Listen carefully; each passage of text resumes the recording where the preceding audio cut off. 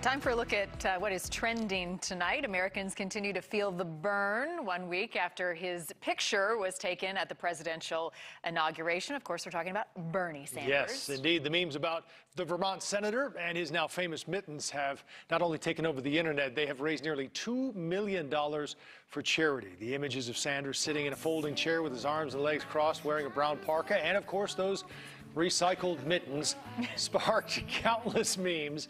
The senator has been using his internet fame to help others as well. He had the image printed on t-shirts, sweatshirts, and stickers as well, and they were available on his website last Thursday night, and they sold out immediately. Over the weekend, he did the same, and by Monday, they had sold out again. 100% of the proceeds are going to several Vermont area charities. So far, the senator has raised $1.8 million. Yeah, while you were covering the inauguration, we had him sit in for you okay. for a little while and raise some money and a lot of it. I mean, he doesn't hold a candle, Joe. No, but, I'm thrilled to be here. Yes, we're very excited. Yeah, he and Rob were talking it up. A lot of politics that night.